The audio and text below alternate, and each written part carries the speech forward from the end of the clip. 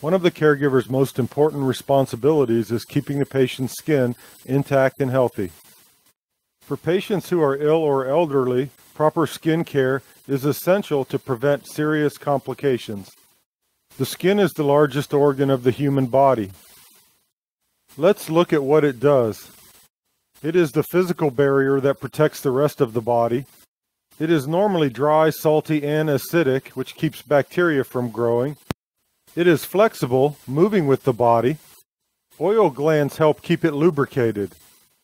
As long as the skin is intact and moisturized, it prevents microorganisms from entering, as well as protects against toxins and chemicals that might be absorbed. As people age, the skin becomes thin and dry. Small cracks and tears can easily occur, allowing bacteria and other contaminants to invade. Lack of mobility can also cause the skin to break down, leading to pressure sores. Every caregiver must be diligent in helping to maintain skin integrity. Start by keeping your nails short and trimmed to avoid accidental scratches. Don't wear jewelry, rings, or watches that might injure the patient's skin. Each encounter with the patient is an opportunity to evaluate the skin's condition. Baths are the best time to observe the skin. Check for areas of redness, blisters, small cuts, or dry patches. Be sure to note and report anything new or unusual.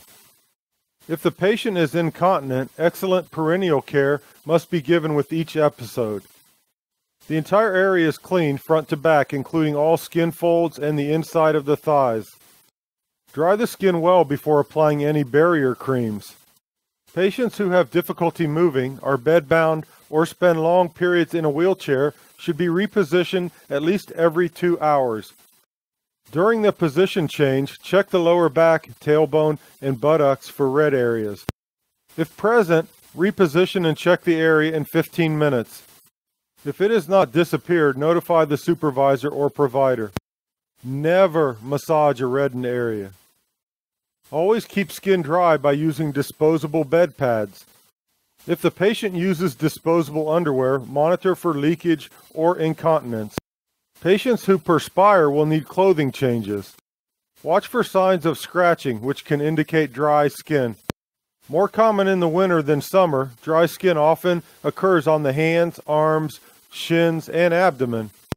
After bathing or cleaning, dry the skin before applying moisturizer. Adjust the moisturizer to the weather.